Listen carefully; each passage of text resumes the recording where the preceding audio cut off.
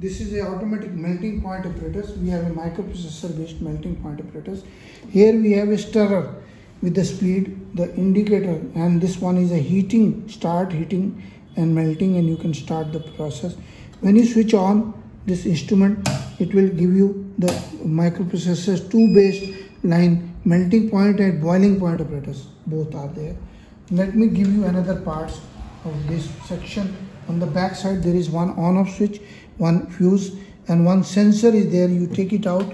This sensor is separately comes to you. It has over 3 legs which will fit only in a particular direction. If you have both these 2 legs on the bottom, third one on the top, only then it goes inside.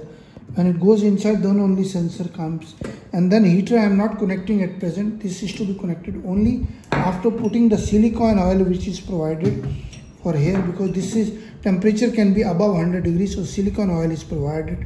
And this one is a heater. There is one heater inside, and this has a 3 holes, 2 holes for the melting point, and this is for melting point, 3 capillary holes, and 2 for the boiling point. We have got on the back side there is one hole connecting to the light. This is a light connecting. You can switch on and off. Then when you connect this light, this will be starting, and this is a slow motion indicator. Then this is I show you the working here. It gives you now this indicator. There is a on off switch here. You switch it on and then this light will be visible.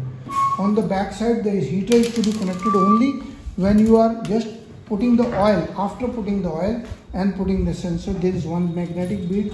You put it inside below the heating chamber, take it out, put it inside. There is one glass chamber. This all comes to you separately, and the oil is to be put up to this line, and then heater will work. Then you put this chamber, then put the oil, then heating bead inside, and then you put this.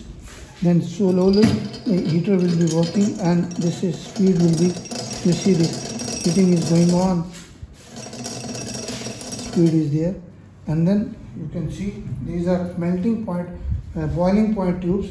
It has a capillary tube which is to be filled. If it is a powder, you have to fill it this way closed, fill it inside, put it in the capillary holes. There are 3 capillary holes here, 1, 2, 3.